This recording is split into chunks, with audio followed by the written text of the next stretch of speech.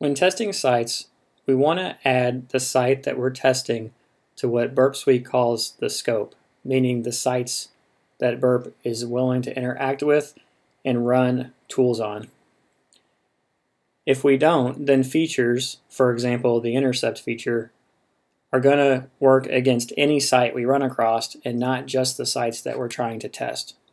This is particularly important to set up when you have Burp-Suite Pro Edition, because that edition includes automated scanners, and you don't want those to wander off into sites that you don't have permission to test. Let's use the proxy feature to see how this works. So right now I haven't set the scope. Any site I visit is not only going to proxy through Burp-Suite, but if the intercept feature is on, will be intercepted by Burp-Suite. As an example, when Firefox goes out to see if there's any updates, we notice that request is intercepted.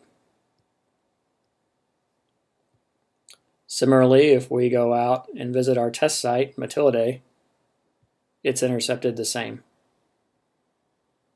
And here's the request from Matilde. To set the scope, you can right-click on any of the context-sensitive screens, but you can also go to the Target tab, see a list of the sites that you visited, and choose the one that you want to include in scope. So if we right-click on Matilde, our test site, and say Add to Scope, we'll notice on the Scope tab that a rule is automatically created, adding that into the target scope. If you would like more fine-grained control over this process, check the Use Advanced Scope Control. You can add sites manually by typing in the domain or IP, port, and even a file path. If you've copied a URL from your browser, you can also use the Paste URL button to fill these fields in automatically. If you don't mind setting the scope at the domain level, the automated feature works very well. Now that our site is in scope, we can go to tools such as the proxy and take advantage of this feature. We go to Proxy Options, where we configure the rules for intercept. And we can use the URL as in target scope rule for requests and responses.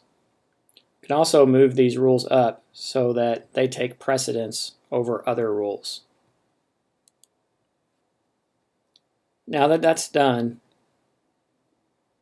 we can turn the intercept feature on.